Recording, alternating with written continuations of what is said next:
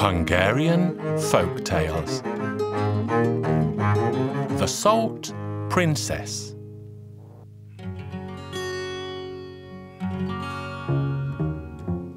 Once upon a time there lived an old king who had 3 beautiful daughters. The old king wanted to find husbands for his daughters before he died, but he could not decide which daughter should receive the most beautiful of his 3 kingdoms. So he decided to give his most beautiful kingdom to the daughter who loved him the most. The old king asked his daughters, and the eldest replied, "I love you, dear father, as a dove loves good grain." "What about you, child?"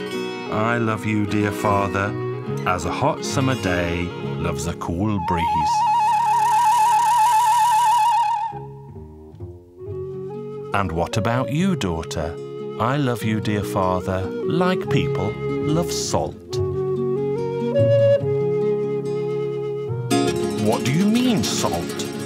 You ungrateful child. Is this what I raised and loved you for all these years? Get out of here! Get out of my sight!" His daughter tried to explain that people love salt very much indeed. She sobbed and begged, but her father shunned her from his palace.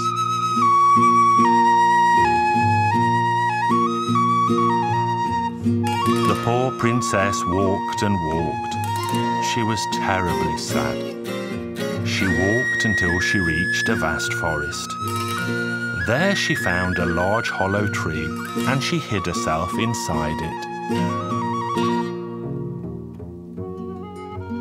She lived by gathering delicious nuts and ripe berries from the green forest.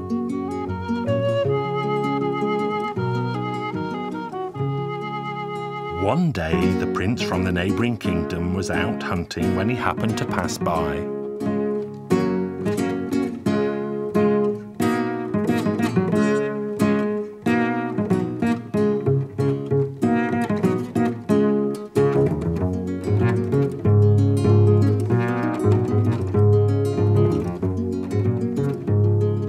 He was chasing a deer when he spotted the princess. But when she saw the prince, she hid in a hollow tree. The handsome prince soon found the tree and shouted into the hollow, "Who is in there?" But the princess refused to reply. "Who is in there? Speak up."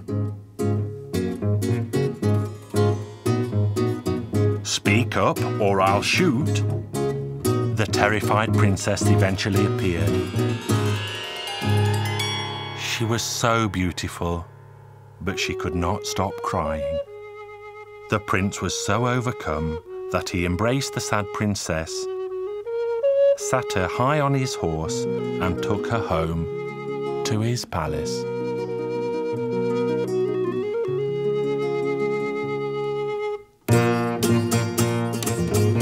Their wedding was so grand that even the dogs ate beef broth, and the young couple lived as happily as 2 doves.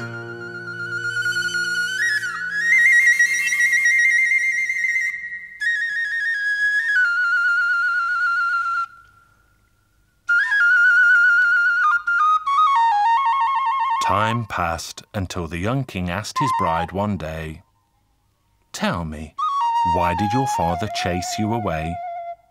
"Because I told him that I loved him like people love salt."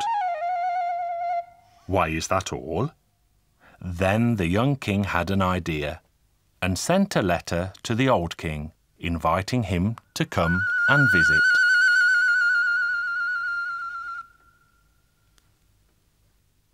The old king came the very next day in a golden carriage. The young king led him to his grandest chamber and sat him down at the table.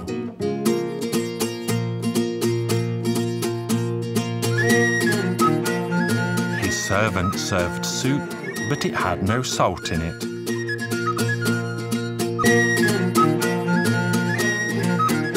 And the meat had no flavour either. The king ate a great deal, but was still left feeling hungry. He remained silent for a while, but eventually had to speak. "What kind of cook do you have, son? Who makes food with no salt?"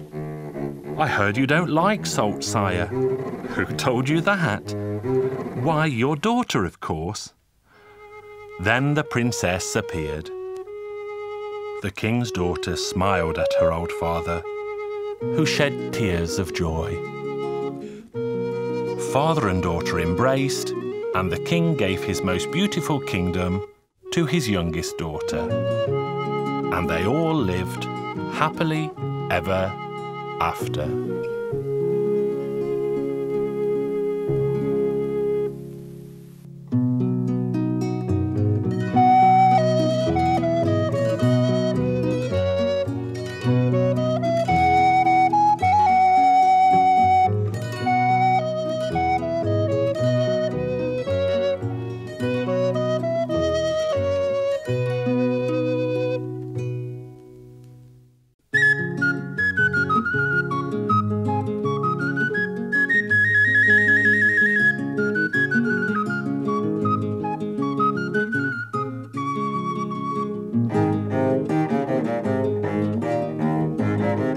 Hungarian Folk Tales.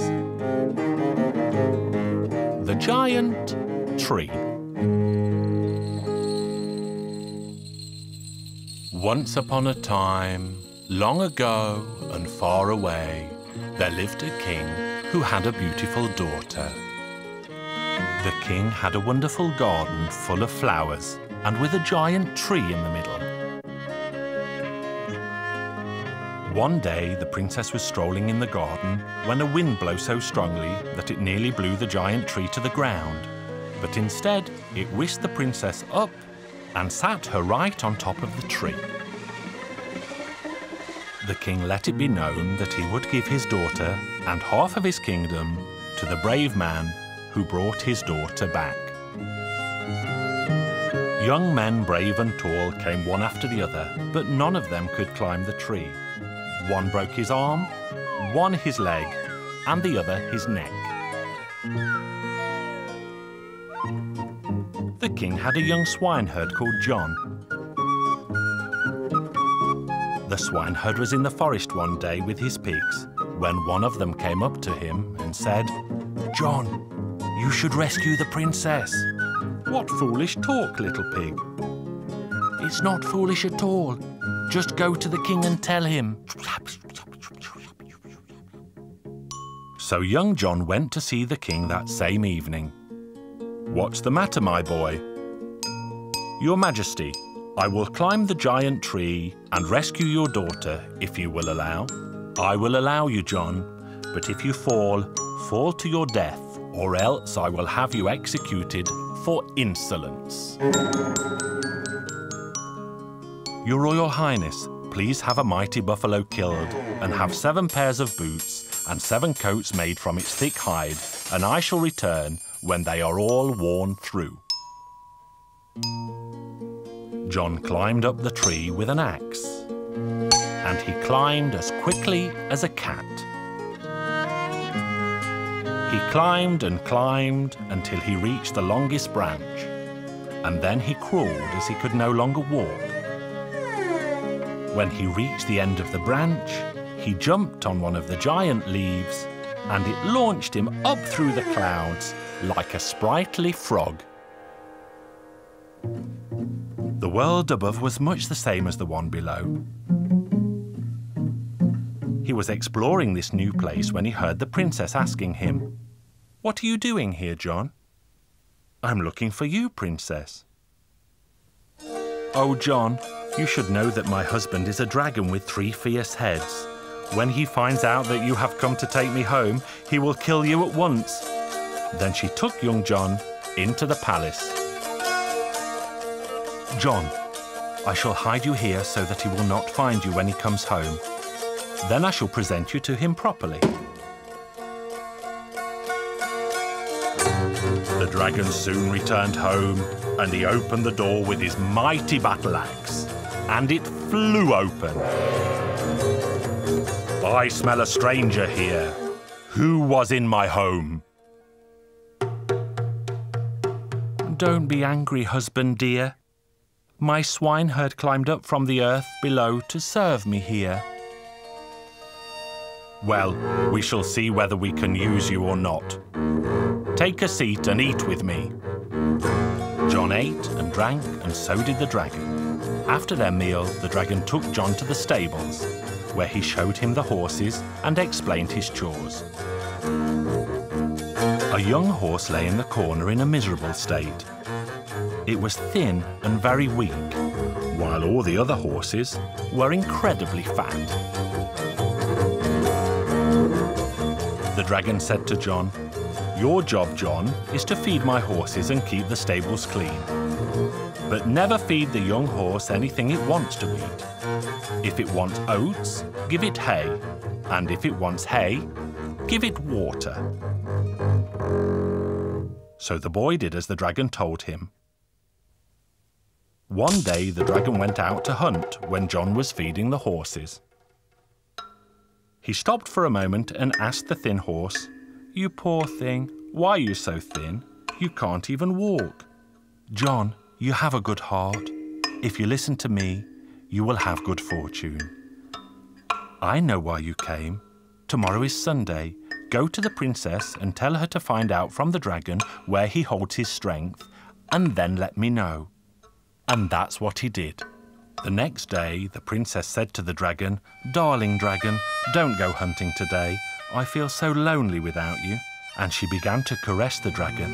The dragon was happy as he thought the woman loved him, but she loved him as much as she loved horse manure. "Dear husband, do not deny an answer to a question of mine." "What do you want to ask, dear wife?" "I only want to know where you keep your strength." "Oh, dear wife, no one else should know about that except me. If you don't tell me, you don't really love me." "But I do love you, dear." "If you loved me, you would tell me." "Look, my darling, this is a great secret. No one must know about it." "People always say that once a woman and a man are married, they should have no secrets any longer." "Very well, I will tell you, but you must not tell another soul. There is a silver bear living in the forest. It goes to the stream every day at noon to take a drink. If someone cut its head in two, a rabbit would jump out. If someone shot the rabbit and cut its head in two, then a box would jump out of that. There are 9 wasps in the box. If someone destroyed that box and killed the wasps, then I would become weaker than a fly." The wife kissed him and brought him a jug of strong red wine. "Let's drink to your health." They filled their glasses, and the dragon drank his glass of wine in one mighty gulp. The princess pretended to drink her wine, but did not, and poured the wine on the floor. "Well," said the dragon, "let's now drink a glass of wine to your health." The dragon drank the wine, and the princess did not, but she poured it down her dress. Then the princess said, "Now let's drink to John's good health."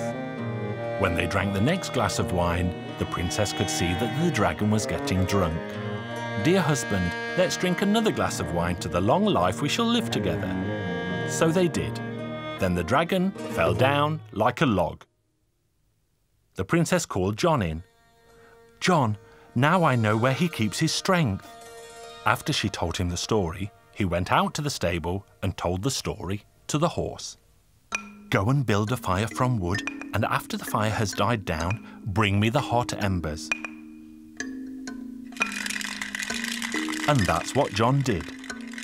The horse ate the hot ashes and said to John, "And now let me out of the stable." And that's what John did.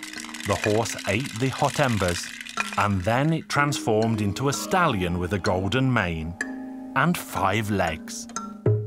"John, run down into the cellar. There you will find a golden saddle and a suit made of golden thread. Put the suit on, and then take the saddle and put it on my back. You will also find a sword hanging on a nail. You must take that too." John did as he was told. When they arrived, the silver bear was drinking at the stream. The silver bear saw them and tried to attack. The horse said, "Don't be afraid, John, be brave."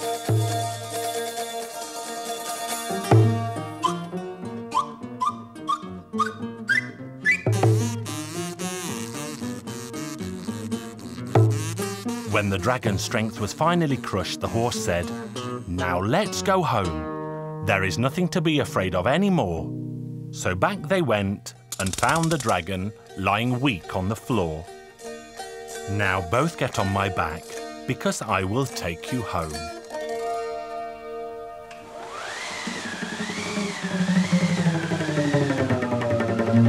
The king was old and frail when they arrived back.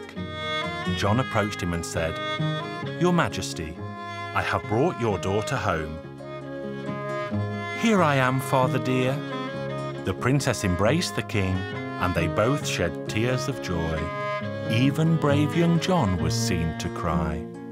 "John, you will be the king from now on. I give you my daughter, I give you my kingdom, I give you everything I possess." John married the pretty princess, and they both lived happily ever after.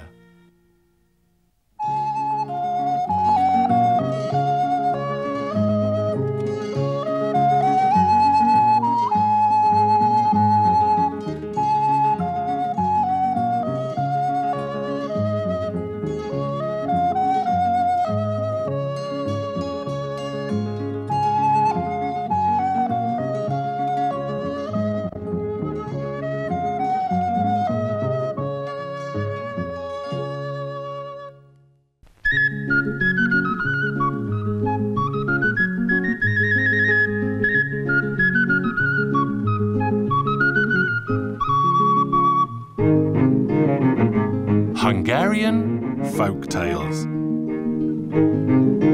The pin, the dog, the crayfish, the egg and the cockerel. Once upon a time, a very long time ago, there was a little pin that was very bored in the sewing box. And the little pin thought it would go out and see the world.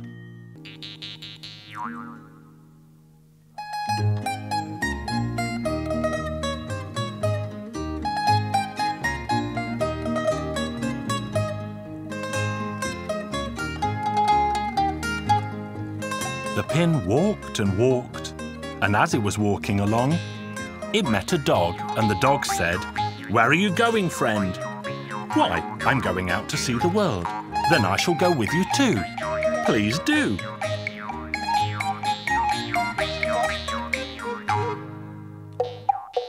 They walked and walked, and as they were walking, they met a crayfish. The crayfish said, "Where are you going to, friend?" "Why, I'm going out to see the world." "Then I shall go with you too." "Please do."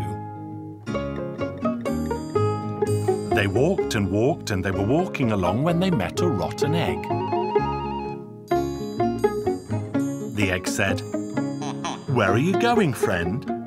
"Why, I'm going out to see the wide world." "Then I shall go with you too."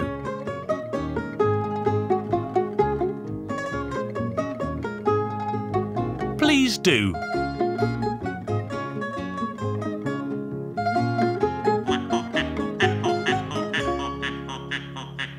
They walked and walked, and they were walking when they met a cockerel. The cockerel said, "Where are you going to, friend?" "Why, I'm going out to see the world." "Then I shall go too." "Please do." They walked and walked until they arrived in the back of beyond, and night began to fall around them and the sky grew dark. The four of them looked for a place to lay their heads for the night, but they found themselves in a vast forest and searched for a place to sleep. Then they caught sight of a cottage where they decided to go and ask for shelter.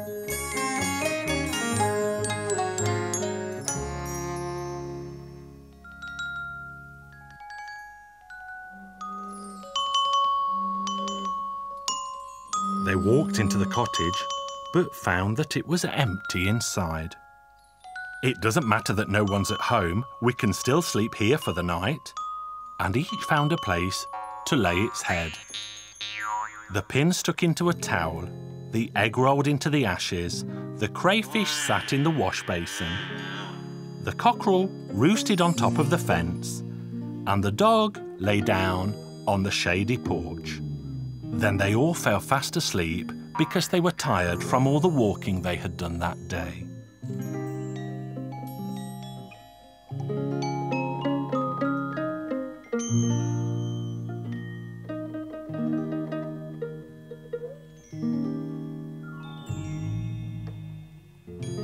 The cottage was owned by 3 foxes that had gone down into the town to steal chickens from farms as the darkness descended. Now the 3 foxes came running home.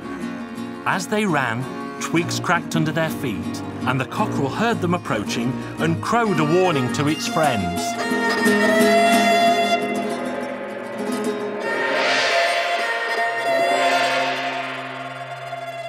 The foxes stopped for a second when they heard the crowing, but then they ran quickly on. Then the dog took notice and began to bark. The foxes stopped again when they heard the dogs barking. What could be happening at the cottage, they thought. But then they carried quickly on. When the foxes arrived, the cockerel crowed, the dogs snapped at their heels, but they carried quickly on into the cottage. But a terrible surprise still awaited them. The father fox said to its son, "Quickly go and look for a coal in the ashes, that we can light a lamp and see what's happening in the cottage." One of the fox's sons went to the fireplace and sorted through the ashes.